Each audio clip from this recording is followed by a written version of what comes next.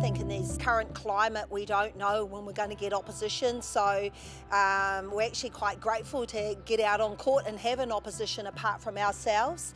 I think also the second one for us to really back up from the England series, really look at the areas that we were exposed in strategy-wise. How can we build the combinations and get those relationships a wee bit better? So because of that and being so close to England, we've still got, I suppose, the feel of the morning that happened in our last test, but it's all good. Just really looking forward once again to getting out there and seeing the improvements that we've made. We expect it's going to be more aerial and obviously quite physical with the males, and having for us to be able to compete on the ball. But also I think in regards to our lines and angles, because we won't be able to get that ball lifted, we've got to do the work and the groundwork. So that's always really good, keeps us thinking, making sure once again that what are our gaps in our strategy, the capability of each individual as we head into selections as well.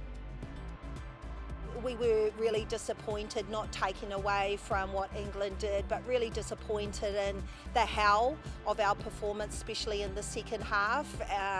And I think, you know, the Sewer Ferns has been synonymous over the last 2 years of being able to grind out the win and just really fight. So I felt that we became really isolated. So that's one thing, is really our strategy is built around the collective.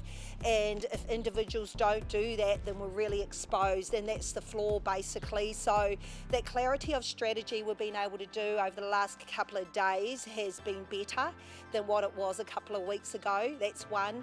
Number two is it is selections to some degree. You know, we don't know what's going to happen in the next round, so every opportunity the players get out there could be the last opportunity to actually play. And then three, not necessarily at the end we represent and the Sewer Ferns, and there's a lot of expectation.